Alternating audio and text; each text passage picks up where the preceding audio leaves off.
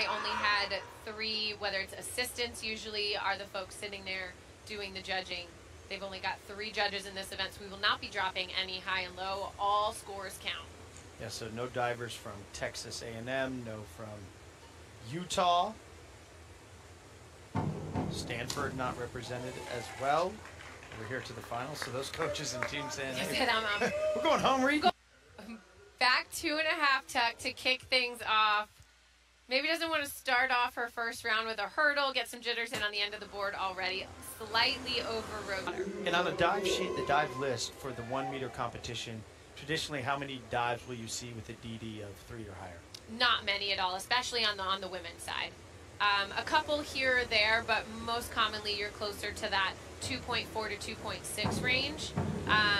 Whereas up on 3 meter, there's a lot more opportunity for some big dives. 2.4 is going to be much further on the low end. First and second has every dive 3 or higher except for 1 as her teammate Lavenant, and with a DD of 2.4 on the 105B. And that right there, 2.4, on those dives, you cannot miss. Because that's just going to be the whole point of throwing them out highs and lows is to get to those 3 middle scores. So if all you have is 3 judges, every single score counts.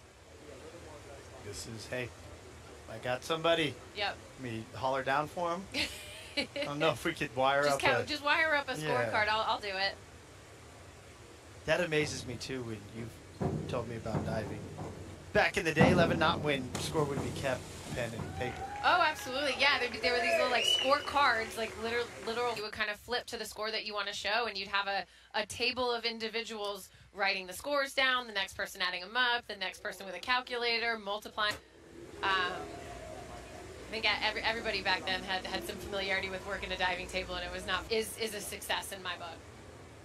Yeah, you've talked about that so much over the years as well, that once you launch, that these divers do have an opportunity to correct in the air, correct as they're hitting the water to try to manufacture. And that could be a difference if you take a dive that's a 5 and make it a 6 or a 6 into a 6.5.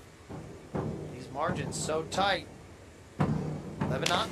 Oh, see, you know what? And she had a great hurdle, but just did not have the speed off of the diving board. Better, a little bit more balanced than what we saw, but she's got to get into that rotation, get a little quicker in the air, just doesn't have make that dive all the way. It's tied with her last dive for the hardest of her 6. Struggled with the dive in round number 4. What does she bounce back with here?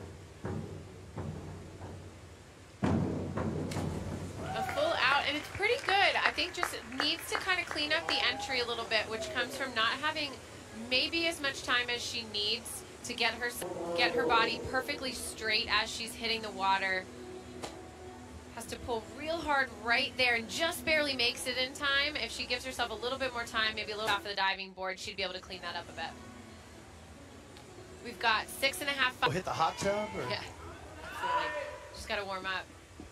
It's cold in here for a diver.